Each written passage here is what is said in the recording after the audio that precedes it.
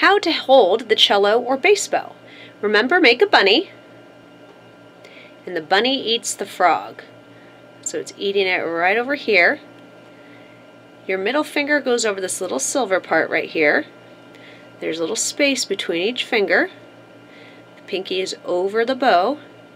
You're leaning a little bit forward, Your thumb is just above the frog's mouth right here.